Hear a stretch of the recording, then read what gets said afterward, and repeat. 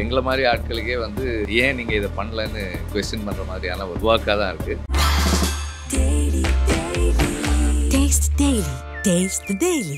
நம்ம family filter and developer private limited இப்போ OMRல budget plot launch பண்ணிருக்காங்க. Price starts at 18 lakhs onwards.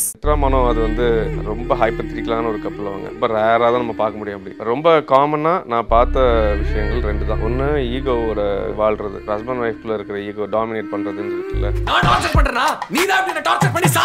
எனக்கு யாரையும் இந்த படத்தை பார்த்து ஃபீல் குட் படம்னு சொன்னால் எனக்கு கோவம் வருது. ஸ்மார்ட்டாக இருக்கிற யாரையும் வச்சு கல்யாணம் பண்ணிக்க வேண்டியதானே. சில பேருக்கு இந்த படம் தேவையில்லை, இருக்கப்பட்ட சில பேர் பார்க்கணும்னு அவசியம் இல்லை. இது வந்து ஒரு செக்மெண்ட் தான் பார்க்க போறாங்க. ஆனா ப்ரொமோஷன் அந்த செக்மெண்ட்டுக்கு மட்டும் பண்ண முடியாது. நான் பண்ணாக்கா வந்து எல்லாருக்கும் போய் சேரும். டீனேஜர்ஸும் வந்து படம் பார்க்க வருவாங்க. அவங்களுக்கு ஒரு கனெக்ட் ஆகாம போச்சுனாக்கா அவங்க வெளியே போய் என்ன சொல்லுவாங்க? நிறைய பேர் சொல்லுவாங்க ரிலேஷன்ஷிப் ஒரு கண்ணாடி மாதிரி. நான் நல்ல வைஃப் தானே. இன்னைக்கு ஏன் நீங்க அன்பு விஷயம் வந்து பாராட்டுறீங்க? ஒரு பேசிங் என்ன? ஒரு படம் டைம்லெஸ்ஸாக இருக்கணும்னா அதுக்குன்னு ஒரு பேசிங் இருக்குது. ஒரு நிறுத்தி நிதானமாக தான் காட்ட முடியும். ஸோ நீங்கள் ஸ்லோவாக இருக்கீங்கன்னு சொல்கிறது எனக்கு பிரச்சனை இல்லை. நான் ஃபாஸ்ட்டாக பண்ணியிருந்தேன். இதே படத்தை நான் வந்து 2:10க்கு ஸ்ட்ரிங் பண்ண முடியும். பண்ணிட்டு ஒருவேளை கனெக்ட் ஆகலன்னு சொல்லியிருந்தா சில பேர் ரப்பர் பேண்ட் அறுந்து போச்சுன்னா தூக்கி போட்டுருவாங்க. நான் ஏதோ ஒன்று போஸ்ட் பண்ணுற மாதிரி இருக்கு. இந்த மாதிரி ஒரு 2 கப்புள்ஸை காட்டி நீங்கள் தான் இது அப்படின்னு அவங்கள நம்ப வச்சிட்டோம்னா அவங்க மாறும்போது நானும் இங்கே மாற முடியும். இது வந்து அவங்கள ஹர்ட் பண்ணாமல் நான் சொல்லணும். ஏன்னா அதனால தான் வந்து அந்த கேரக்டரும் இவங்களும் ஒன்றுன்ற மாதிரி கொண்டு போயிருப்பேன். இல்லைன்னா டக்குன்னு ஹர்ட் ஆகிட்டாங்கன்னு வச்சுக்கலாம், நீ யாரா சொல்கிறதுக்குன்றவாங்க. நான் மட்டும் தான் அந்த ரிலேஷன்ஷிப் வேணும்னு போராடுறேன், நீ கொஞ்சம் கூட கேரே பண்ண மாட்டேன். நான் பார்த்த ஆங்கிள்லேருந்து எனக்கு மொத்த தியேட்டர் ஆடியன்ஸும் வந்து தெரிஞ்சாங்க. அவங்க ஒரு பக்கம் எழுத, நான் இங்கே ஒரு பக்கம் எழுதுன்னு. அது ஒரு நல்ல எக்ஸ்பீரியன்ஸ். அது நான் நிறைய இடத்துல கண் கலங்கி தான் இருந்தேன். ஏன்னா எனக்கு படம் பார்த்து நான் நிறைய ஃபீல் பண்ணேன். ஆடியன்ஸாக எவ்வளோ எடுத்துக்கிறாங்க அப்படின்னு இருக்குல்ல. எங்கெங்கெல்லாம் கைத்தட்டுமா கைத்தட்டுறதா இருக்கட்டும், அதெல்லாம் எனக்கு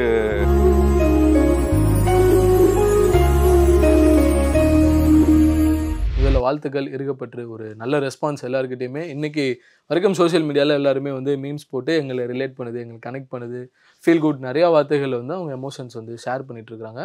ஃபர்ஸ்ட் ஆஃப் ஆல் இந்த ரெஸ்பான்ஸ் எப்படி இருக்குது? ரொம்ப ஹாப்பி இந்த ஒரு விஷயத்தில்.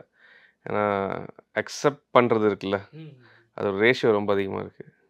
அதுதான் நிறைய ஒப்பீனியன் டிஃபர் ஆகிற ஏரியாவில் ஒரு இமோஷனான ஒரு படம். இமோஷன் 2 பேருக்கும் சிங்கில் இருக்கணும். படத்தில் இருக்கிறவங்களுக்கும் பார்க்குறவங்களுக்கும் சிங்கில் இருக்கணும். ஸோ சிங்கில் இல்லைன்னா ஒர்க் ஆகாது. ஸோ இவ்வளோ பேருக்கு சிங்க் ஆகுதுன்னா அவங்க என்ஜாய் பண்ணியிருக்காங்கன்னு அர்த்தம். அது பார்க்கும்போது சந்தோஷமாக தான் இருக்குது. ஏன்னா நம்ம சம்டைம்ஸ் நம்ம ஒரு இமோஷனில் ஒரு படம் பண்ணும்போது அது சிங்க் ஆகலைன்னா அது ஒர்க்கே ஆகாமல் போயிடும். ஸோ மேஜராக 9 out of 10க்கு ஒர்க் ஆகும். அதுதான். ஸோ அதுதான் எனக்கு ப்ளஸ் நானும் ஒரு ஆடியன்ஸ் என்னமா எடுத்துப்பாங்கன்னு ஒரு யோசனை இருந்துச்சு. என்னமா எடுத்துப்பாங்கன்னா இந்த மாதிரி படங்களுக்கு அப்ரிஷியேஷன் இருக்குமா அப்படின்னு பார்த்தேன். அது ரொம்பவே இருந்துச்சு. நம்ம என்ன விஷயத்த சொல்ல வரோம் அப்படின்னு ஒரு ஃபோக்கஸ் ஒன்று இருந்திருக்கும்ல. ஸோ ஃபில்ம் மேக்கராக அவங்களுக்கு நான் இதை கன்வே பண்ண விரும்புகிறேன், இது இப்படி போய் ரிசீவ் ஆயிருக்கு ஆடியன்ஸ் கிட்ட, நான் அந்த விஷயம் சாட்டிஸ்ஃபைடாக நீங்கள்? ஆமாம், எனக்கு நான் இந்த படம் எடுத்தப்புறம் ஒரே ஒரு கருத்து மட்டும் எனக்கு சில பேரால் கேட்கப்படுது. என்னென்னா டிவோர்ஸுன்றதே வந்து ஒரு டேபுன்ற மாதிரி ஆயிடுச்சு ஃபர்ஸ்ட்லேருந்தே. அதுக்கு அகெயின்ஸ்டாக ஒரு படம் பண்ணுறீங்களே நீங்கள் அப்படின்னு ரொம்ப ஒரு சிலர் கேட்டாங்க. அது மட்டும் தான் எனக்கு அந்த மெசேஜ் அந்த மாதிரி போயிடக்கூடாதுன்றது கவனமாக இருந்தேன். பட் சில பேருக்கு அது அப்படி போய் சேருது. அதை தாண்டி மெசேஜ் என்ன கன்வே பண்ண ட்ரை பண்ணோன்னா டிவோர்ஸஸ்க்கு அகெயின்ஸ்டான படம் இல்லை. அது டிவோர்ஸ் பண்ணவே பண்ணாதீங்கன்னு நம்ம சொல்லலை. கண்டிப்பாக ரொம்ப அப்யூசிவான ரிலேஷன்ஷிப்லலாம் இருக்கிறது ரொம்ப தப்பு தான். நான் வயலன்ஸ், வயலன்ஸ் 2மே இருந்தாலும் அப்யூசிவ் ரெண்டு இடத்துலையுமே அப்யூசிவ்னஸ் இருக்க வாய்ப்பு இருக்குது. அதில் இருக்கக்கூடாதுன்றது தான் ஐடியா. ஆனால் நம்ம காட்டுற கேரக்டர்ஸ் யாருமே ரொம்ப அப்யூசிவானவங்க இல்லை. உண்மையாலேயே லவ் பண்ணுறவங்க தான். நம்ம படத்தில் வந்த அந்த 6 பேருமே அவங்களுக்குள்ள லவ் இருக்குது. அந்த மாதிரி தான் நான் நிறைய பேர் பார்க்குறேன் சொசைட்டியில். ரொம்ப ரொம்ப கம்மியான இடத்துல தான் அப்யூசிவ்னஸ்லாம் ரொம்ப இருக்குது. 90% மக்கள் வந்து சின்ன விஷயங்களை சேஞ்ச் பண்ணிட்டாலே இல்லை, அவங்க பீஸ்ஃபுல்லாக போக முடியுன்றது தான். ஆனால் அதையுமே அவங்க எப்படி ஹேண்டில் பண்ண முடியாமல் இருக்காங்களோ அதை கன்வே பண்ணணும்னு ட்ரை பண்ணோம். ஸோ அது நல்லாவே ஒர்க் ஆச்சு. ஆமாம், ஏன்னா நமக்கு வந்து அப்யூசிவ் ரிலேஷன்ஷிப் பற்றின விஷயங்கள் பற்றி இதில் பேசலை. ஸோ அது பண்ண முடியாது. இந்த மாதிரி ஒரு படத்தில் எல்லாருமே சேர்ந்து வாழலாமே அப்படின்னு சொல்கிற ஒரு படத்தில் அது தனியாக இன்னொரு கதை வேணான்ட்டு தான் அது பண்ணல. பட் இது என்ன ட்ரை பண்ணுமோ அது போய் ரீச் ஆகிருக்கு. இதோட ரைட்டிங் ப்ராசஸ் பற்றி சொல்லுங்களேன். இந்த ஸ்கிரிப்டுக்கான ப்ரிப்பரேஷனாக இருக்கட்டும், இல்லை ரிசர்ச் ஒர்க், அந்த மாதிரி ஸ்பார்க் என்ன? ஸ்பார்க் என்ன கல்யாணம் ஆயிருந்துச்சு. நம்மளை சுற்றி இருக்கிறவங்களாம் என்ன பண்ணுறாங்கன்னு பார்க்குறோம்ல. ஸ்பார்க் வந்து என்னை எப்போ பார்த்தாலும் இந்த பசங்க வந்து புலம்புறது தான். மச்சான் இந்த ஒய்ஃப் டார்ச்சர் பண்ணுறாடா, அது பண்ணுறா, இது பண்ணுறான்னு நம்மளை சுற்றி இருக்கிறவங்க எல்லாம் இதை தான் பேசுறது இல்லை. கேட்கும்போது என்னடா அவங்க பிரச்சனை அப்படின்னாக்கா, இவங்க எதெல்லாம் வந்து இப்படி இருக்கணும் ஒய்ஃபு, அப்படி இருக்கணும் ஒய்ஃப்னா என்னை தொந்தரவு பண்ணக்கூடாது, என்னை எதுவும் கேள்வி கேட்கக்கூடாது. ஸோ நான் அதான் யோசித்தேன், அந்த மாதிரி ஒய்ஃப் இருந்தால் எப்படி வாழ்கிறதே ரொம்ப கஷ்டமாச்சே. ரொம்ப பர்ஃபெக்டாக இந்த மாதிரி இருந்தாக்கா அப்படின்றது தான் நான் வந்து மித்ரா கேரக்டரை உருவாக்குனது. இந்த மாதிரி ஒரு ஒய்ஃப் வேணும், நீ வந்து ஒரு மேரேஜ் கவுன்சிலர் தான் கல்யாணம் பண்ணிக்கணுன்றது தான். அப்போ அந்த மாதிரி பர்ஃபெக்டாக இருந்தால் எவ்வளோ ஒருத்தனுக்கு பிரச்சனைன்றது தான் மனோமித்ராவில் நம்ம ட்ரை பண்ணியிருப்போம். ஸோ அதுதான் ஐடியா. ஒய்ஃப் ரிலேஷன்ஷிப்னாலே அது ஒரு சின்ன சின்ன விஷயங்கள் இருக்க தான் செய்யும். ஃப்ரிக்ஷன்ஸே இல்லாமல் வாழ்கிறது எப்படி? அப்புறம் 2 பேருக்கு ரூம்மேட்ஸாக இருக்கிறதே கஷ்டம். ஹஸ்பண்ட் ஒய்ஃப்னா எப்படி சேலஞ்சஸ் நிறைய இருக்கும்ல. ஸோ அதை தான் நான் பார்த்தேன். அங்கேருந்து தான் ஸ்பார்க் ஆச்சு. இது நான் அதான் யூஸ்வலாக சொல்லுவேன், உங்கள் வீட்டில் வந்து சின்ன சின்ன பிரச்சனை இருக்குன்னா நீங்கள் வாழ்கிறீங்கன்னு அர்த்தம். பிரச்சனையே உங்களுக்குள்ளே வரலன்னா நீங்கள் ஏதோ வேறு ஆளுங்களாக இருக்கீங்கன்னு அர்த்தம். பிரச்சனைன்றது கொஞ்சம் கொஞ்சம் அப்பப்போ வரணும், வந்தால் தான் நல்லது. மித்ரா நீங்கள் தானே அது புலம்புற பசங்களுக்கெல்லாம்? மித்ரா வந்து எல்லாரும் ஆசைப்படுற ஒரு ட்ரீம் ஒய்ஃபு. அந்த ட்ரீம் ஒய்ஃப் இருந்தால் நீங்கள் எல்லாருமே ஆசைப்படுற ஒரு ட்ரீம் ஒய்ஃப் தான் மித்ரா. அப்படி ஒரு ஒய்ஃப் உங்களுக்கு வந்தால் அங்கே என்னவா இருக்கும்? இன்னொரு லெவல் ஆஃப் சஃபரிங் இருக்கும்ல, அதுதான் மனோவோட சஃபர். மற்றவங்கள மாதிரியே இருக்கலாமே, ஏன் இவ்வளோ பர்ஃபெக்டாக இருக்கணுன்றது தான் மனோவோட பிரச்சனை இல்லை. அது இருந்தால் தான் தெரியும். அப்படி ஒரு ஒய்ஃப் நம்மள ஏதாவது ஒரு கேள்வி கேட்கணும்ல, கேட்காம விட்டா ஸோ அதுதான் நைஸ் திங்ஸ். அதே சமயத்தில் வந்து கேள்வியாக கேட்டுட்டு இருந்தால் அது வேறு லெவல் ஆஃப் பிரச்சனை. அட்லீஸ்ட் கொஞ்சமாவது இருக்கணும்ல. ஆமாம், அங்கே இருந்தால் ஸ்பார்க் ஆச்சு. இந்த பசங்களாம் நம்மளை சுற்றி இருக்கிறவங்க புலம்புறது, அதெல்லாம் பார்க்கும்போது தான் சரி ஒரு படம் பண்ணோம் ரிலேஷன்ஷிப் பார்த்தீங்கன்னா. ஓகே. மற்ற கேரக்டர்ஸ் நீங்கள் ஸ்கெச் பண்ணிப்பீங்க, இதில் இன்னும் 2 பேர் இருப்பாங்க. ஸோ அந்த பொறுத்த வரைக்கும் வந்து அந்த ரங்கேசன் கேரக்டர் அண்ட் அபர்நிதி அவங்க பண்ணியிருந்தது வந்து ரொம்ப ரிலேட்டபிளாக நிறைய பேர் வீட்டில் நம்ம ஒரு காமனாக பார்க்குற ஒரு ஃபீல், ஒரு கனெக்ட் வந்து நிறைய பேர் அதை பற்றி பேசியிருந்தாங்க. அந்த ஸ்கெச்சிங் கேரக்டர்ஸ் பற்றி சொல்லுங்களேன். ஏன்னா இந்த ரிலேட்டபிலிட்டி அப்படின்றது தான் எனக்கு தெரிஞ்சு இந்த கதையோட ஒரு பெரிய ஸ்ட்ரென்த்தாக, ஒரு கனெக்டாக, சக்ஸஸாக நான் இப்போ ஒரு பாயிண்ட் ஆஃப் வியூலேருந்து பார்க்குறோம் ஆடியன்ஸாக. அந்த ஸ்கெச் பண்ண விதம் பற்றி சொல்லுங்கள். சரி, நான் இந்த கதையில் இந்த படத்தில் வந்து 2 விஷயத்தை பற்றி தான் ஹேண்டில் பண்ணியிருப்போம். அப்புறம் மித்ரா மனோ அது வந்து ரொம்ப ஹைப்பத்திட்டிக்கலான ஒரு கப்பல் அவங்க. ஆனால் அது ரொம்ப ரேராக தான் நம்ம பார்க்க முடியும். அப்படி இப்போ ரொம்ப காமனாக நான் பார்த்த விஷயங்கள் 2 தான். ஒன்று ஈகோவோட வாழ்கிறது, ஒரு ஹஸ்பண்ட் ஒய்ஃப்குள்ளே இருக்கிற ஈகோ டாமினேட் பண்ணுறதுன்னு இருக்குல்ல, ஸ்ரீ அண்ட் சானியா. ஸோ அதுதான் பார்த்தேன். அது மேஜராக இருக்க கப்பல்ஸ்க்கு அது ஒரு விஷயம் இருந்துச்சு. ப்ளஸ் க்ரியேட்டிவான இண்டஸ்ட்ரிக்குள்ளே எங்கே வந்து ஒரு மைண்ட் வந்து ரொம்ப க்ரியேட்டிவ் தாட்ஸ்குள்ளே இருக்குதோ அங்கே அது கண்டிப்பாக வருது. இப்போ நானுமே வந்து ஒரு க்ரியேட்டிவ் இண்டஸ்ட்ரியில் தான் இருக்கிறேன். எனக்குமே சின்ன சின்ன விஷயங்கள் வந்து ஹர்ட் ஆகும். ஸோ அது ஒரு விஷயமா நான் பார்த்தேன். அந்த ஈகோக்குள்ளே மாட்டிக்கிறதுன்றதுக்குள்ள நீ பெரிய ஆளா நான் பெரிய ஆளா, அது என்ன தான் ஹஸ்பண்ட் ஒய்ஃபாக இருந்தாலுமே இல்லை, அங்கே வந்து ஒரு சின்ன இம்பேலன்ஸ் வருது அந்த இடத்துல. ஸோ அது நான் மேஜராக பார்த்தேன். அதுக்கப்புறம் வந்து 2வது விஷயம், நீங்களே முதல்ல உங்கள் வாழ்க்கையை வாழலைன்னா, நீங்களே உங்கள் வாழ்க்கையை ரசிக்கலைன்னா, நீங்கள் வீட்டில் இருக்கிற எல்லாரையுமே ரசிக்க முடியாமையே போயிடும். எல்லாருமே உங்களுக்கு தொந்தரவாக தான் தெரிவாங்க. அது நான் பார்த்தேன். ஸோ இந்த 2 விஷயந்தான் வந்து நான் சொசைட்டியில் மேஜரான கப்புள்ஸில் பார்த்தது. அதனால தான் எனக்கு இந்த படத்தை ஏன் இவ்வளோ தூரம் கனெக்ட் பண்ணிக்கிறாங்கன்னா, இந்த 2 விஷயம் எல்லாருக்குள்ளேயுமே இருக்குது. ஒன்று இங்கே இருப்பாங்க, இல்லை அந்த இதில் இருப்பாங்க. 2த்துல ஏதோ ஒரு கப்புளாக தான் இருப்பாங்க இவங்க. இதை தாண்டின கப்புள்ஸ்லாம் அது கொஞ்சம் அப்யூசிவான, அது ரொம்ப ஸ்பெஷல் கேசஸ். அது நிறைய, அது வேற ஒரு பக்கம் டைமென்ஷன், அது டாக்ஸிக் டைமென்ஷன். ஆமாம், அது அதுக்குள்ளே போயிட்டாலே அது வேற. பட் நாங்கள் ரொம்ப காமனாக 2 பேருமே வாழணும்னு நினைப்பாங்க. ஆனால் ஏன் அவங்களுக்குள்ள பிரச்சனை வருதுன்னே தெரில அப்படின்னு பார்த்தா இந்த 2த்துல ஏதோ ஒன்று இருக்கும். ஸோ இதுதான். இதை தாண்டி 3வது 4வது நம்ம போகலாம். பட் மேஜராக நான் இந்த 2 பார்த்தேன். இந்த 2த்தையுமே வந்து ஒரு 2 கப்புள்ஸ் மூலியமாக சொல்லணுன்றது தான். இதை சொல்ல ட்ரை பண்ணால் எனக்கு என்னென்னா, ஒரு படத்தில் இந்த மாதிரி ஒரு 2 கப்புள்ஸை காட்டி நீங்கள் தான் இது அப்படின்னு அவங்கள நம்ப வச்சிட்டோம்னா, அவங்க மாறும்போது நானும் இங்கே மாற முடியும். ஓகே.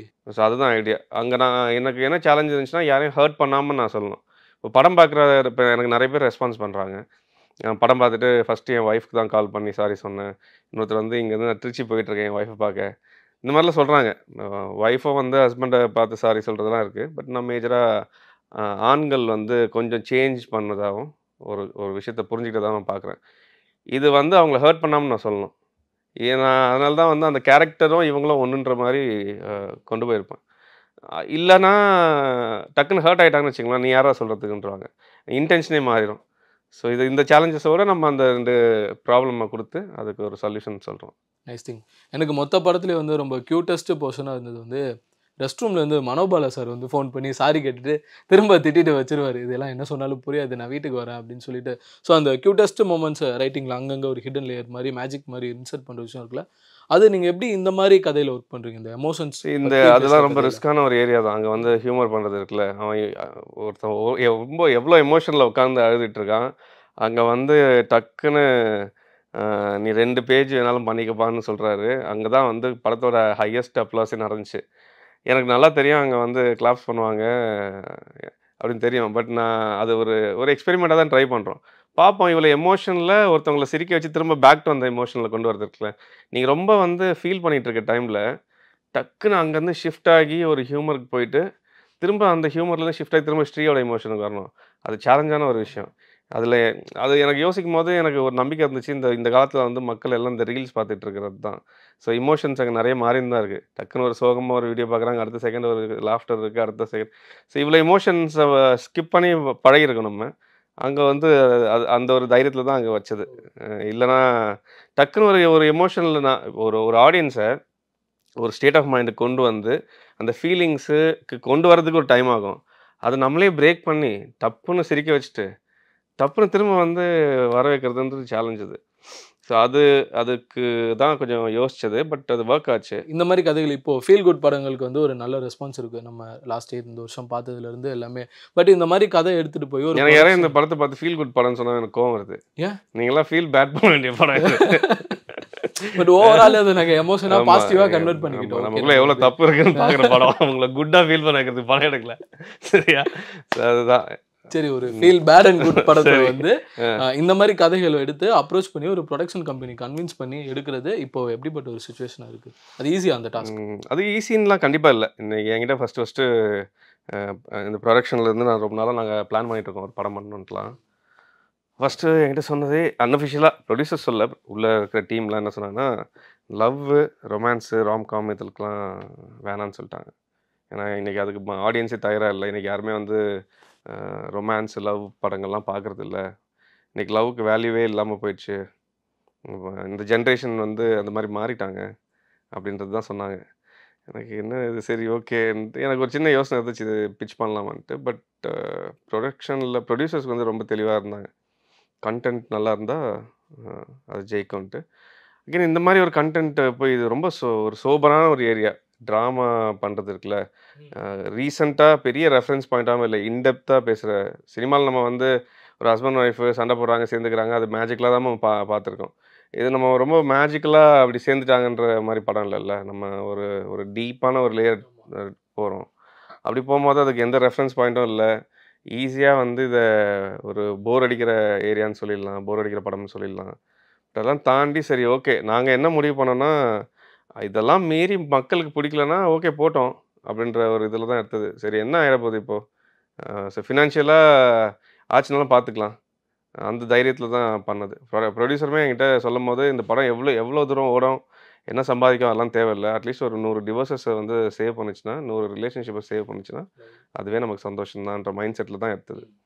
இந்த படம் சரியாக போகலன்னா அப்போ வந்து நம்ம நாளைக்கு வேறு என்ன படம் பண்ணணும்னு தெரியும், மக்களுக்கு பிடிக்கிற மாதிரி அதை பண்ணிக்கலான்ற தைரியம் தான். பட் லக்கிலி எனக்கு மக்கள் எப்படி ரிசீவ் பண்ணாங்கன்னு இருக்குல்ல, அது நம்ம என்ன மாதிரி ஒரு டைமென்ஷனில் போக முடியும், என்ன மாதிரி படங்கள் பண்ண முடியுன்றதுக்கு திரும்ப ஒரு சப்போர்ட்டாக தெரிஞ்சுது. Okay, Sri and Sania character அவங்களுடைய அந்த லவ் லாங்குவேஜ் அப்படின்றத தாண்டி அந்த ஈகோயிஸ்டிக்காக ஒரு விஷயம் இருக்கும். நம்ம சில இடத்துல வந்து பார்ப்போம், ஸ்ரீ வந்து சேஞ்ச் ஆகிடுவார் அப்படின்னு சொல்லிட்டு. ஃபார் எக்ஸாம்பிள் வந்துட்டு அந்த பாட்டிலில் வந்து எழுதி போட்டிருப்பாங்க அப்படின்னு அவர் எக்ஸ்பெக்ட் பண்ணியிருப்பார். ஏன் எம்டியாக இருக்குது, அந்த போர்ஷன் வரப்போ அங்கே ஏதாவது இருக்கும் அப்படின்ற மாதிரி தான் ஆடியன்ஸுடைய தாட்டும் இருந்தது. கனெக்ட் வந்து இருக்கும், கண்டிப்பாக அந்த பொண்ணு ஏதாவது எழுதியிருப்பாங்க, அவன் பார்த்து அந்த பையன் மாறுறதுக்கு ஒரு சான்ஸ் இருக்கும் அப்படின்னு. பட் அது அப்படியே ஒரு பில்ட் ஆகி ஒரு ஸ்டேஜில் ப்ரெஷரைஸ்டாக வெடிக்குதுல, அந்த மாதிரி மேஜிக் வந்து ரைட்டிங் அப்போ எப்படி இருக்கும்? ஏன்னா அது ரொம்ப சென்சிட்டிவான. நான் வந்து என்ன மாதிரி எலிமெண்ட்ஸ்லாம் நான் ரைட்டிங் வந்து நான் ரொம்ப கேர்ஃப்ரீயாக தான் இருப்பேன். நான் ரொம்ப ரிஜிடாக ஃபிக்ஸ்லாம் பண்ணிக்க மாட்டேன், இதுதான் எழுதணுன்றதுலாம். பட் எழுத ஆரம்பிக்கிறதுக்கு முன்னாடி இதில் நான் எழுதும் போது 3 கதையுமே தனித்தனியாக தான் எழுதினேன். எனக்கு தெரியும் இது வந்து பேரலல் நரேஷனாக போக போகுதுன்னு தெரியும். டைம் லைனாக இவங்க எல்லாருக்கும் என்ன மாதிரி இருக்க போகுதுன்னு தெரியும். எல்லாரோட டைம் லைனாக ஒன்று தானே, படம் ஆரம்பித்ததுலேருந்து முடியறதுக்குள்ள ஒரு 6 months டைம் பீரியட்னா அந்த 6 monthஸில் தான் இவங்க எல்லாரோட கதையும் நடக்குது. ஸோ எனக்கு வந்து டைம் பீரியடாக இந்தந்த டைமில் இதெல்லாம் நடக்கணும்னு தெரியும். அர்ஜுன் திவ்யாவுக்கு வந்து ஒரு டைமில் வந்து 60 days வந்து நோ கான்டாக்ட் பீரியட்னு ஒன்று வரும்னு தெரியும். ஸோ அந்த 2 மாதத்தில் அவங்க என்ன பண்ணுவாங்க, அதே டைம் பீரியட் 2 மாதத்தில் இவங்க என்ன பண்ணிகிட்டு இருப்பாங்க, இவங்க உடம்பு குறைச்சிட்டு இருப்பாங்க. ஆமாம், அவங்க உடம்பு குறைச்சிக்கிட்டு இருப்பாங்க, இவர் லோனுக்கு அலைஞ்சிக்கிட்டு இருப்பார். அதுக்கு அந்த 2 மாதம் இருக்கா. அதே சமயத்தில் அவங்க 2 பேரும் வந்து பேசிக்காமல் இருப்பாங்க அந்த 2 மாதம்.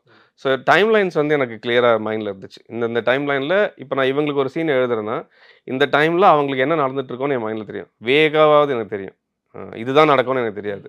ஸோ வேகாவது தெரியும். அதனால் ரொம்ப எலமெண்ட்ஸாக தான் வச்சுப்பேன். லவ் லாங்குவேஜ் பற்றி இவங்க கதைக்குள்ளே வரணும்னு எனக்கு தெரியும். கிராட்டிடியூட் ஜார் இவங்க கதைக்குள்ளே வரணும்னு தெரியும். ஆனால் கிராட்டிடியூட் ஜாரில் எழுதாமல் வச்சுருப்பான்னு எனக்கு தெரியாது. அது டுவர்ட்ஸ் இன்டர்வல் நான் போயிட்டுருக்கும் போது தான் வந்து திடீர்னு ஒரு தாட் வருது, இதை எழுதாமல் இருக்கிறது தானே அவர் கேரக்டர். எனக்கு என்னென்னா ரொம்ப நம்புறது கதையை நான் ரொம்ப நம்புறது இல்லை, கதாபாத்திரம் தான் நான் ரொம்ப நம்புவேன். அவங்களோட கேரக்டரைசேஷன் உங்களுக்கு எவ்வளோக்கு எவ்வளோ தெளிவாக இருக்கோ பியூட்டிஃபுல்லாக உங்களால் எழுத முடியும். சீன்ஸ்லாம் ஒரு சீனுமே நீங்கள் வந்து அர்ஜுன் திவ்யாவுக்கு இன்னும் கூட ஒரு 100 சீன் எழுதலாம். அவங்க எப்படி பிஹேவ் பண்ணுவாங்கன்ற கிளாரிட்டி உங்களுக்கு இருந்துச்சுன்னா நீங்கள் எத்தனை சீன் வேணாலும் எழுதிட்டே இருக்கலாம். ஸோ கிராட்டிடியூட் ஜாரில் அவள் எழுதாமல் இருக்கிறது தானே அவள் கேரக்டரு. யாரோ சொன்னாங்கன்னு சொல்லி எழுதுகிற கேரக்டர் இல்லையா அவள். ஆனால் இவனுக்கு எழுதாமல் விட்டாக்கா அவன் தேவையில்லாமல் பிரச்சனை பண்ணுவான், சண்டை போடுவான், அதை இவனுக்கு மறைச்சி போட்டுருவோன்னு இருக்குல்ல, அதானே அவன் கேரக்டர் அப்படின்னு தோணுச்சு. அது ரொம்ப பியூட்டிஃபுல்லாக இருக்குமே, அதுக்கு அவன் சண்டை போட்டால் நல்லா இருக்குமே. அதே மாதிரி வந்து அதை எடுத்து படிக்கிற ஒரு 2 வாரமாக எழுதி போட்டுட்ருக்காங்க, அதுக்குள்ளே எடுத்து படிக்கிற கேரக்டராகவும் ஸ்ரீ இருக்க முடியுமே. அவள் இல்லாதப்போ எடுத்து படிக்கிறது, இந்த கியூரியாசிட்டி அவனுக்கு இருக்குமே. அவள் எடுத்து பார்க்கும்போது அதில் எதுவுமே எழுதாமல் இருந்தால் எப்படி இருக்கும். இதெல்லாம் பாசிபிலிட்டிஸ் தானே. நம்ம எப்பயுமே அந்த கேரக்டர்ஸை வச்சுக்கிட்டு ஒரு சிச்சுவேஷன் கொடுத்து இதில் என்னவாலாம் பிஹேவ் பண்ண வாய்ப்பு இருக்குது, என்னெல்லாம் நடக்க வாய்ப்பு இருக்குன்னு யோசிச்சு பார்க்கும்போது இல்லை இப்படி நடந்தால் இது நல்லா இருக்கும்ல அப்படின்னு அதை எடுத்துக்கிறோம். ஸோ நான் ரொம்ப நம்புறது கேரக்டர்ஸை ஒரு சிச்சுவேஷனில் போட்டு இவங்க என்னவாலாம் பிஹேவ் பண்ணுவாங்க அப்படின்னு புரிஞ்சுக்கிட்டேன்னா அதில் எது ரொம்ப பியூட்டிஃபுல்லாக இருக்கோ அதை எடுத்து சீனாக நான் எழுதிப்பேன். அவ்வளோதான். நான் அப்பநிதி மேம் பண்ண அந்த கேரக்டரும் வந்து பார்த்தீங்கன்னா கிட்டத்தட்ட அது மேக்ஸிமம் ஆஃப் த ஒரு குரூப்பை வந்து நம்ம அதில் கனெக்ட் பண்ணி பார்க்கலாம். நிறைய பேர் இன்னைக்கு அந்த கேரக்டர் நம்ம எல்லாம் அப்படி தானே இருக்கலாம், நம்ம வந்து அப்படி தான் பார்த்துட்டு, ஏன்னா எனக்கு நீ வேணும் அப்படின்ற ஒரு விஷயம் இருக்கும், நான் உனக்காக மெனக்கடுறேன் அப்படின்ற ஒன்று இருக்கும். பட் அது ரொம்ப பியூட்டியாக ஒரு இடத்துல பண்ணியிருந்தது, நான் உங்களுக்காக பண்ணல எனக்காக பண்ணுறேன் அப்படின்ற ஒரு போர்ஷன் அவங்க சொல்லியிருந்திருப்பாங்க. அது நான் இந்த இப்போ நீங்கள் சொல்லும் போது இந்த அப்பநிதி எனக்கு வேணும்னு கேட்குறது இருக்குல்ல, நான் வந்து ரீசெண்டாக நிறைய கமெண்ட்ஸ்லாம் கொஞ்சம் பார்க்குறேன் ட்விட்டரில். சில பேருக்கு ரிலேஷன்ஷிப் தேவையில்லை. எப்படி வந்து கடவுள் இல்லைன்னு சொல்கிறாங்களோ அவங்களுக்கு கடவுள் தேவையில்லை. ஏன்னா அவங்க வந்து ஒரு பகுத்தறிவாளியாக மாறி இருப்பாங்க. இல்லைன்னா வந்து அவங்க பகுத்தறிவாளினா அவங்க ஒரு விஷயத்தை பகுத்து பார்த்து எனக்கு கடவுள் தேவையில்லைன்னு முடிவுக்கிறாங்க. அதெல்லாம் ரொம்ப ஸ்ட்ராங்கான ஒரு டெசிஷனு. ரொம்ப போல்டாக இருக்கிறவங்களால தான் அதை எடுத்துக்க முடியும். அந்த மாதிரி கல்யாணம்லாம் வேணாம், எதுக்கு வந்து ஒருத்தவங்க பின்னாடி போகணும், ஒருத்தவங்க எதுக்கு வேணும்னு நினைக்கணும், தனியாக இண்டிபெண்ட்டாக வாழ முடியுன்றது அது எல்லாமே ஒரு நல்ல குவாலிட்டி தான். உங்களுக்கு வந்து ஒரு ஒரு ஒரு நம்பிக்கை இல்லாமல் ஒரு விஷயத்துக்குள்ளே இருக்கிறது ஒரு நல்ல குவாலிட்டி தான். ஆனால் எல்லாராலையும் அது முடியாது. இப்போ நீங்கள் வந்து ஒருத்தவங்களுக்கு எதுக்கு ஒருத்தன் வந்து இப்படி ட்ரீட் பண்ணுறானாக்கா அந்த ரிலேஷன்ஷிப்பை தூக்கி போட்டு வந்துட வேண்டியது தானே. ரொம்ப அப்யூசிவான இல்லை, அவன் ஏதோ ஒரு பிரச்சனை புலம்பிட்டு தான் இருக்கான், ரொம்ப தூக்கி போட்டு வந்துட வேண்டியது என்னன்னாக்கா அந்த அளவுக்கு அவங்க இன்னும் வரல. அவங்களுக்கு அந்த ரிலேஷன்ஷிப் தேவை. அப்படி தான் நம்ம ஊரில் 90% ஆஃப் த பீப்புள் இருக்கும். ரிலேஷன்ஷிப்புக்குள்ளே தான் அது இருக்கும்போது தான் ஏதோ ஒரு சந்தோஷம் இருக்குது. இண்டிபெண்ட்டாக வரவங்க இருக்காங்கல்ல, இண்டிபெண்ட்டாக வாழணும்னு நினைக்கிறாங்க, அது ஒரு நல்ல குவாலிட்டி. அவங்க வந்து இவங்கள பார்த்து நீ முட்டாளாக இருக்குன்னு சொல்கிறது இருக்குல்ல, அது தப்பு. நான் அப்படி தான் பார்க்குறேன். ஏன் இப்போ நீங்கள் சொல்லும் போது சொல்கிறேன், இந்த 90% வந்து என் அப்புறம் நிறைய கனெக்ட் ஆகிறேன்னா அப்படி தான் இருக்காங்க நம்ம ஊரில். அது தப்பு ரைட்டுன்றதுலாம் இல்லை. இன்றைக்கி அவங்க அப்படி இருப்பாங்க, நாளைக்கு கூட மாறிக்கலாம். ஆமாம், இன்றைக்கி அப்படி தான் இருப்பாங்களா, அப்படி தான் இருப்பாங்க. ஸோ அந்த கேரக்டர் அதனால தான் இவ்வளோ தூரம் கனெக்ட் ஆச்சு. நான் வந்து இண்டிபெண்ட்டாக வாழ்கிறதுக்கும் ஒரு படம் எடுக்கலாம். அதான் அது எவ்வளோ தூரம் யாருக்கு எவ்வளோ பேர் கனெக்ட் ஆகும்னு இருக்குல்ல, அது இனிமேல் தான் தெரியும். மேபி ஒரு 10 வருஷம் கழிச்சு நான் அந்த மாதிரி ஒரு படம் பண்ணுறதுல பெட்டர்னு நினைக்கிறேன். ஒரு படம் அது கிரிட்டிக்கலி சூப்பர் அப்படின்னு அக்ளைம் பண்ணுறதுக்கும் இன்னொரு பக்கம் அதோடைய இந்த கலெக்ஷன்ஸ், இந்த பிஸ்னஸ், இந்த டேர்ம்ஸும் இருக்கும். ஸோ அதுக்கு நடுவில் ஒரு ஃபில்ம் மேக்கராக நான் நினச்ச ஒரு கதையும் ஒரு கண்டென்ட்டையும் சொல்லணும், இந்த விஷயங்களையும் நான் சாட்டிஸ்ஃபை பண்ணணும், கமர்ஷியலும் சில விஷயம் அப்படின்ற அந்த மொத்த பேக்கேஜ் ஐடியான்னு ஒன்று இருக்கும்ல, அது நீங்கள் எப்படி எடுத்துக்கிட்டீங்க? இந்த படத்தை பொறுத்த வரைக்கும் ஒரு கமர்ஷியலாக கமர்ஷியலாக எப்பவுமே ஜெயிக்கணும். சும்மா இங்கே யாரும் பணம் போட்டு படம் எடுக்கல. எனக்கு என் ப்ரொடியூசர் சம்பாதிக்கணும், அதுதான் நம்ம என்ன இதுக்காக படம் எடுக்கிறோம் அது இருந்துச்சு. ஆனால் என்ன ரேஞ்சு இது பண்ணோன்னு இருக்குல்ல, என்ன ஸ்கேல் பண்ணோம் அப்படின்னு இருக்குல்ல, அது நாங்கள் ஒன்று எக்ஸ்பெக்ட் பண்ணோம். அது பெட்டராக தான் இருந்துச்சு எங்களுக்கு. ஸ்டார்ட் ஃப்ரம் தேட்ரிக்கல் கலெக்ஷனாக இருக்கட்டும், நெட்ஃப்ளிக்ஸாக இருக்கட்டும், சேட்டலைட்டாக இருக்கட்டும். எங்களுக்கு நாங்கள் என்ன பண்ணோம்னு நினச்சோமோ அதை அச்சீவ் பண்ணோம். அதுக்கு ரொம்ப ஹெல்ப்ஃபுல்லாக இருந்தது இந்த படத்து மேலே ஒரு சின்ன ஒரு ஓப்பனிங் கிரியேட் ஆச்சுல, அந்த கேப் வீடியோ பார்த்து சோஷியல் எக்ஸ்பெரிமெண்ட் பண்ணோம். ஸோ அதுக்கு ஒரு சின்ன ஆடியன்ஸ் ப்ரிப்பேர் ஆனாங்க. ஸோ அதுதான் எங்களுக்கு கொஞ்சம் இனிஷியலாக ஹெல்ப் பண்ணுச்சு அதை பற்றி பேச. அப்புறம் படம் கண்டென்ட் நல்லா இருக்கவே அதை கொண்டாடுறாங்க. ப்ளஸ் ட்ரெய்லரும் எங்களுக்கு ஹெல்ப் பண்ணுச்சு. ஸோ அதான் அதெல்லாம் பண்ணும்போது கமர்ஷியலாக நாங்கள் எங்களோட மைண்ட் செட் என்ன இருந்துச்சுன்னா, ரொம்ப பெரிய லாபம் வராட்டியும் பரவாயில்ல, இந்த மாதிரி ஒரு படத்தை நம்ம கொடுக்கணுன்றது தான், அதான் இன்டென்ஷன். பட் நாங்கள் எதிர்பார்த்ததை விட நல்லாவே எங்களுக்கு கமர்ஷியலாக பண்ணுச்சு. ரொம்ப ஹாப்பி நோட்டில் ஒரு விஷயம் வந்து கேட்குறோம். இவ்வளோ வருஷம் நிறையா படங்கள் பார்த்துருப்போம், நீங்களும் தேட்டர்ஸில் போய் படம் பார்த்துருப்பீங்க. அந்த இருந்த ஒரு ஃபீல், அந்த ஒரு ஹை, அதெல்லாம் தாண்டி அந்த ரசனை தாண்டி இந்த படத்தோடைய ஹை மூமெண்ட் உங்களுக்கு எப்படி இருந்தது? தேட்டரிக்கல் எக்ஸ்பீரியன்ஸ் இல்லை தேட்டர் எக்ஸ்பீரியன்ஸ்லையா? தேட்டர் எக்ஸ்பீரியன்ஸில் நான் நிறைய இடத்துல கண் கலங்கி தான் இருந்தேன். ஏன்னா எனக்கு படம் பார்த்து நான் நிறைய ஃபீல் பண்ணேன். ஆடியன்ஸாக எவ்வளோ எடுத்துக்கிறாங்க அப்படின்னு இருக்குல்ல, எங்கெங்கெல்லாம் கைத்தட்டுறதா இருக்கட்டும், அதெல்லாம் எனக்கு தேட்டரில் பார்க்கும்போது எனக்கு ரொம்ப பிடிச்சிருந்தது. ஏன்னா நான் இன்னொரு ஷோவும் போய் பார்த்தேன் பலர்ஸில். அங்கே வந்து நான் ஒரு சைடில் வருமா நின்றுட்டு தான் ஃபுல் படம் பார்த்துட்டு இருந்தேன். அப்போ வந்து படத்தோட லைட்டிங்கில் அந்த ஆடியன்ஸோட ஃபேஸ்லாம் தெரியும்ல, எவ்வளோ ஃபீல் பண்ணிட்டு இருந்தாங்க. அதெல்லாம் நான் பார்த்துட்டு அப்படி வருமா நின்று நான் ஒரு பக்கம் ஃபீல் பண்ணிட்டு தான் இருந்தேன். அவங்க ஒரு பக்கம் ஃபீல். ஆமாம், அது எங்கெங்கெல்லாம் கைத்தட்டுறாங்க. நான் ஃபுல் படமும் அங்கே தான் நின்று பார்த்துட்டு நான் பார்த்த ஆங்கிள்லேருந்து எனக்கு மொத்த தேட்டர் ஆடியன்ஸும் வந்து தெரிஞ்சாங்க. ப்ளஸ் படமும் வந்து ரொம்ப டார்க் ஃபிலிமில் இல்லை, ரொம்ப லைட் ஃபிலிம் தான். ஸோ லைட் நல்லாவே வந்து ஆடியன்ஸ் மேலே இருக்கும். ஸோ நான் ஒருத்தங்களாம் பார்த்துட்டு இருந்தேன், எப்படிலாம் வாட்ச் பண்ணுறாங்க, அவங்களுக்கு அந்த அந்த காமெடிக்கெலாம் எப்படி என்ஜாய் பண்ணுறாங்க, ப்ளஸ் இன்டென்ஸான சீன்ஸ்க்கெலாம் வந்து எவ்வளோ ஃபீல் பண்ணாங்க, எவ்வளோ பேர் வந்து அழுதுட்டு கண்ணை துடைச்சிட்டு இருந்தாங்க. அவங்க ஒரு பக்கம் அழுத, நான் இங்கே ஒரு பக்கம் அழுது. அது ஒரு நல்ல எக்ஸ்பீரியன்ஸ். அது நம்ம அந்த இமோஷன்ஸ் இருக்குல்ல, அதுதான் லைஃபு. அந்த இமோஷன்ஸை பார்க்கும்போது அவ்வளோ சந்தோஷமாக இருந்துச்சு. இந்த வேர்ட் ஆஃப் மவுத்தோட பவர் இப்போ நீங்கள் பார்க்கும்போது எப்படி இருக்குது? எங்கள் ப்ரொடியூசர்ஸ் ஃபர்ஸ்ட்லேருந்து சொன்னது, நாங்கள் வந்து டே 1 போஸ்டர் கூட ஓட்டல இந்த படத்துக்கு. நாங்கள் போஸ்டர் கூட ஓட்டல. அன்றைக்கி 5 படம் ரிலீஸ் ஆச்சு, 4 படத்தோட போஸ்டர் தான் இருந்திருக்கோம் எங்களுக்கு. நாங்கள் போஸ்டர் கூட ஓட்டல. ஏதோ சின்ன டிலேலாம் எங்களுக்கு இருந்துச்சு. பட் நாங்கள் ரொம்ப ஃபர்ஸ்ட்லேருந்து அவங்க சொல்லிட்டு இருந்தது, நான் வந்து ஒரு டைரக்டராக நிறைய ப்ரொமோஷன் பண்ணணும் அப்படின்னு ஆசைப்படுறதும், எங்கள் டீமில் எல்லாருமே அதை ஆசைப்படுவோம். ப்ரொடியூசர்ஸ் வந்து 2 விஷயம் நாங்கள் பேசும்போது, எனக்கு இன்னொரு விஷயம் எங்களுக்கு ரொம்ப பியூட்டிஃபுல்லான ஒரு தாட் இருந்துச்சு. ஏன் ப்ரொமோஷன்ஸ் நம்ம நிறைய பண்ணக்கூடாதுன்னு சொல்லிட்டு. ப்ரொமோஷன்ஸ் பண்ணும்போது என்ன ஆகுதுன்னா, இல்லை இது எல்லாருக்குமான படமாக போய் சேரும். இப்போ சில பேருக்கு இந்த படம் தேவையில்லை, இருக்கப்பட்டு சில பேர் பார்க்கணுன்னு அவசியம் இல்லை. இது வந்து ஒரு செக்மெண்ட் தான் பார்க்க போகிறாங்க. ஆனால் ப்ரொமோஷன் அந்த செக்மெண்ட்டுக்கு மட்டும் பண்ண முடியாது. நான் பண்ணாக்கா வந்து எல்லாருக்கும் போய் சேரும். டீனேஜர்ஸும் வந்து படம் பார்க்க வருவாங்க. அவங்களுக்கு ஒரு கனெக்ட் ஆகாமல் போச்சுனாக்கா அவங்க வெளியே போய் என்ன சொல்லுவாங்க? ஸோ நாங்கள் வந்து இந்த படத்துக்கு ப்ரொமோஷன் பண்ண வேணாம்னு முடிவு பண்ணதுக்கு காரணம் என்னென்னா, யார் இப்போ எல்லா ஆடியன்ஸுக்குமான படம் இல்லைல்ல இது. அப்போ நான் ப்ரொமோட் பண்ணேன்னாக்கா அது இந்தந்த எல்லாருக்கும் போய் சேர்ந்துடும்.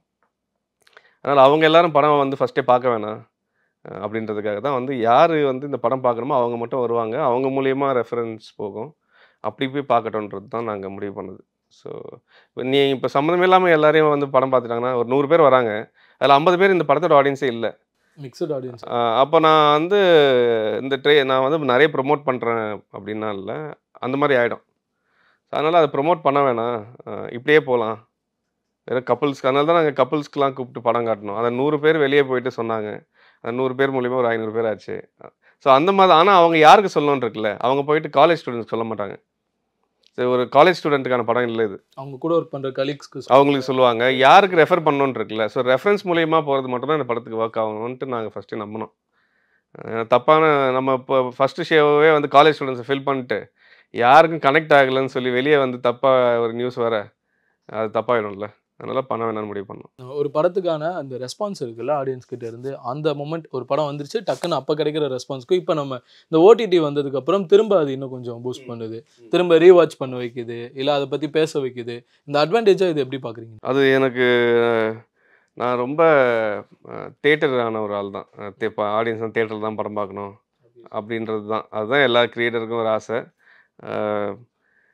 பட் இன்னைக்கு தியேட்டரில் எங்களுக்கு ஒரு 6 லட்சம் பேர் 7 லட்சம் பேர்கிட்ட பார்த்துருப்பாங்கன்னு வச்சுக்கோங்களேன். பட்டு ஒரு ஓடிடி பிளாட்ஃபார்முக்கு வரும்போது டக்குன்னு பார்த்தா ஒரு 20 லட்சம் பேர் பார்க்க முடியுதுல்ல. அதனால தான் இன்றைக்கி இவ்வளோ பேர் உடனே பேசுகிறாங்க, எல்லாமே நடந்துச்சு. அப்புறம் இன்னொரு விஷயமும் இருக்குது. சில நேரங்களில் நம்ம மனசாட்சியை தொட்டு பார்க்க வேண்டிய விஷயங்கள்லாம் தனிமையில் பார்த்தா புரியும். ஆடியன்ஸோட உட்காந்து பார்க்கும்போது இல்லை, நான் ஒருவேளை தியேட்டரில் உட்காந்து எல்லாரோடையும் பார்க்கும்போது ஒரு எக்ஸ்பீரியன்ஸ் கிடைக்கும்னு வச்சுக்கோங்களேன். அதே விஷயத்த இப்போ இந்த படம் பார்த்து ரியலைஸ் பண்ணுறாங்கல்ல, அதை தனியாக வீட்டில் உட்காந்து அவங்க தனியாக பார்க்கும்போது இல்லை, இன்னும் அதிகமாக அழுகுறாங்க, இன்னும் அதிகமாக ரியலைஸ் பண்ணுறாங்க. ஏன்னா அவங்க தனியாக இருக்காங்க. யாருக்காகவும் வந்து அவங்க அழுகையை ஸ்டாப் பண்ணணும்னு அவசியம் இல்லை. யாருக்காகவும் அவங்க வந்து அந்த டைமில் ரொம்ப ஓப்பன் அப் ஆகுறாங்க. ஒரிஜினல் எமோட் பண்ண முடியும். ஆமாம், அவங்க தனியாக இருக்கும்போது நம்ம பண்ண தப்பெல்லாம் நினச்சி பார்க்கறதுக்கான ஒரு சந்தர்ப்பமாக அதை எடுத்துக்கிறோம். இங்கே பார்க்கும்போது கொஞ்சம் ஒருவேளை கண்ட்ரோல்டு என்விரான்மெண்ட்டில் கூட பார்க்கலாம். பட் இந்த படத்தை தனியாக பார்க்கும்போது அது வேற ஒரு அனுபவத்தை கொடுக்குது.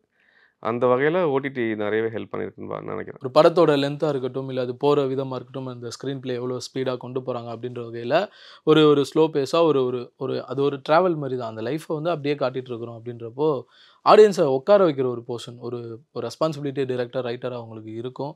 அண்ட் அவங்க எங்கேயும் டிஸ்ட்ராக்ட் ஆகிடக்கூடாது ஸ்க்ரீனில். அந்த விஷயம்லாம் எப்படி ஹேண்டில் பண்ணீங்க? ஒரு படத்தோட பேசிங் இல்லை, அது வந்து ஒரு இண்டிவிஜுவலோட எவ்வளோ எக்ஸ்போஸ் ஆகிருக்காங்கன்றதை பொறுத்து தான். இப்போ சில பேருக்கு வந்து கொஞ்சம் வேகமாக ஓடுற பஸ்ஸில் ஏற முடியும், சில பேருக்கு பஸ்ஸு நின்னா தான் ஏற முடியும், சில பேருக்கு வந்து ஸ்லோவாக மூவ் ஆச்சுன்னா ஏறலாம். இந்த மாதிரி ஒருத்தருக்கு ஒன்று இருக்குல்ல. சரி, அது வந்து ஒரு ட்ரெயின், ஒரு ட்ராம் மாதிரி தான். நான் வந்து இது மெட்ரோ ட்ரெயின் கிடையாது இந்த படம், இது வந்து ஒரு ட்ராம் ரைடு. ஸோ இந்த ஸ்பீடில் இருக்கணும், இந்த பேசிங்கில் இருக்கணுன்றது தான் ஐடியா. ஸோ இதில் ரொம்ப ரேராக சில பேர் வந்து இந்த ஸ்லோவாக இருக்குன்னு சொல்கிறாங்களே, எனக்கு அது பிரச்சனை இல்லை. இந்த படம் ஸ்லோவாக இருக்குது, நான் தான் ஸ்லோவாக எடுத்தேன், நான் ஸ்லோவாக தான் இருக்குன்னு சொல்கிறேன். ஆனால் யாராச்சும் நான் கொஞ்சம் ஸ்பீட் பண்ணியிருந்தா, கொஞ்சம் ஹரியப் பண்ணியிருந்தா, படம் வந்து 2.5 மணி நேரம் ஒரு ட்ராமா. நாங்கள் எல்லாம் புது டீமு. சரி, இந்த மாதிரி பண்ணுறதுக்கு ப்ரொடக்ஷனில் ஃபஸ்ட்டு வந்து ஒரு பிக் நோ தான் இருக்கும். 2 மணி நேரத்தில் படம் பண்ணுங்கன்றது தான் இன்றைக்கி எல்லாரோட இது. ஸோ கண்ணுக்கு தெரிஞ்சு இதை 2.5 மணி நேரம் பண்ணுறோம். எந்த நம்பிக்கையில் பண்ணுறோன்னா, நம்ம ஊரில் ஒரு டைம்லெஸ்ஸாக ஒரு படம் பண்ணணும்னா இந்த பேசிங் தான். இன்றைக்கி ஏன் நீங்கள் அன்பை சிவம் வந்து பாராட்டுறீங்க? அதோட பேசிங் என்ன?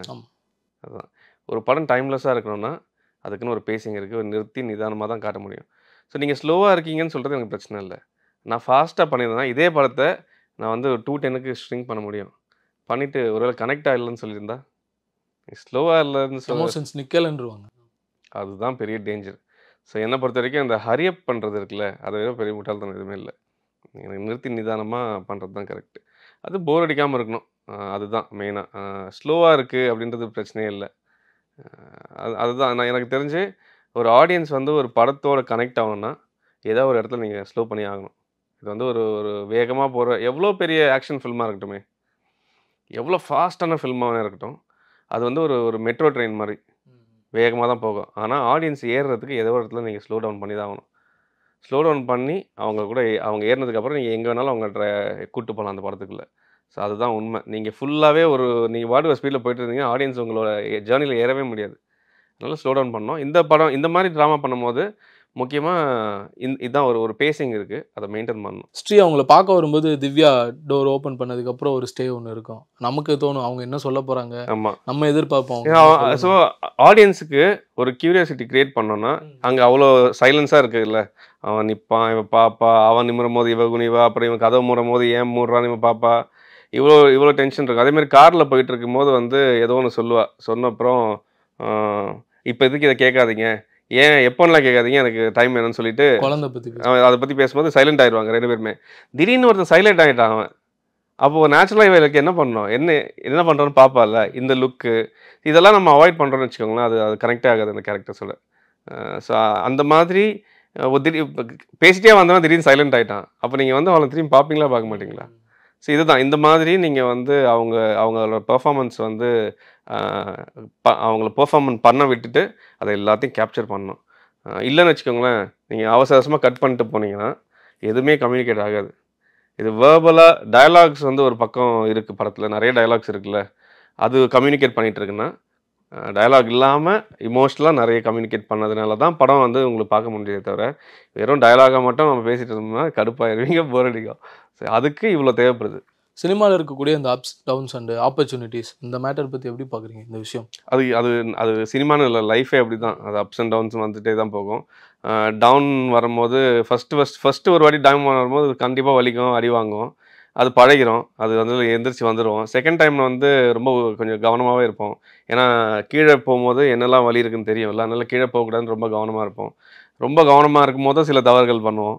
ஸோ திரும்ப விழும்போது ஏற்கனவே இருக்கிற அனுபவத்தை வச்சு நம்ம திரும்ப அதை குவிக்காக மேலே வரலாம். இப்போ எனக்கு வந்து ஒரு கொஞ்சம் வருஷம் ஆச்சுன்னு வச்சுக்கோங்களேன், கீழே இருந்து மேலே வரதுக்கு. செகண்ட் டைம் திரும்ப விழுறதுனா அது எப்படி சீக்கிரம் வர முடியும்னு எனக்கு ஒரு லேர்னிங் இருக்குல்ல. அதுதான் லைஃப், அப்படி தான். அது ஜாலியாக எடுத்துகிட்டு போக வேண்டியது தான். லவ்லி. And what next? பெருசாக வரும் அனௌன்ஸ்மெண்ட்டு.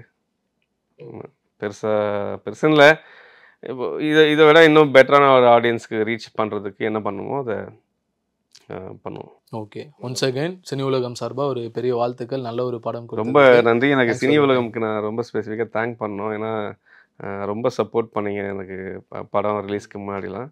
ஸோ சினியுலகம் வந்து one of my favourite channel. இப்போது நல்ல சப்போர்ட்டு. உங்கள் டீமுக்கெலாம் ரொம்ப நன்றி. Thank you so much. தேங்க்யூ. எங்களை மாதிரி ஆட்களுக்கே வந்து ஏன் நீங்கள் இதை பண்ணலன்னு கொஸ்டின் பண்ணுற மாதிரியான ஒரு ஒர்க்காக தான் இருக்குது.